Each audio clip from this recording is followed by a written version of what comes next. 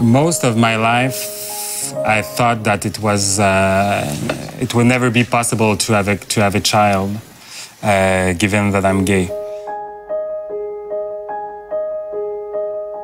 So some friends of ours organized a blind date, but I was nervous, you know.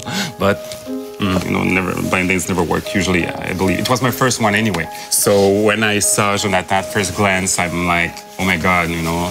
He did that to me. Exactly. Just a little wink. And I thought, oh, it's him. It was an immediate connection. Yeah. We couldn't keep all of this luck and love for ourselves. We needed to share.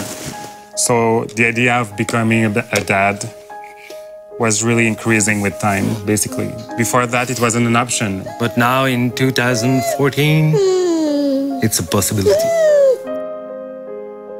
I was at work and I got a phone call. She said, Andre, I've got a proposal. I've got a beautiful little girl to introduce to you and Jonathan.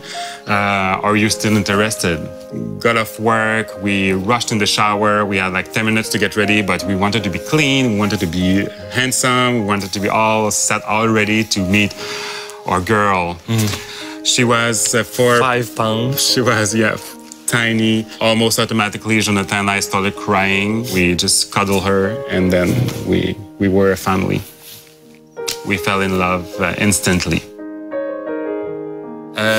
She gave me Raphael, and I say to Raphael, Dad is here. Dad is here now. And it was the first time I said that. With the program, it was a risk. Raphael can go in her family. Can go back in her biological family. Now she's really cool. She has love. She's confident. And people outside who have problem with that, they gonna try to put doubt in their head, and you know we're gonna have to fight with that. So we were hesitating. Like, do we call ourselves dad? If Raphael have problem with to have 2 dads, I see it's not gonna be our fault, because I don't have confidence in myself for all my life, but for this, I know we're good parents. Being a dad, we rock.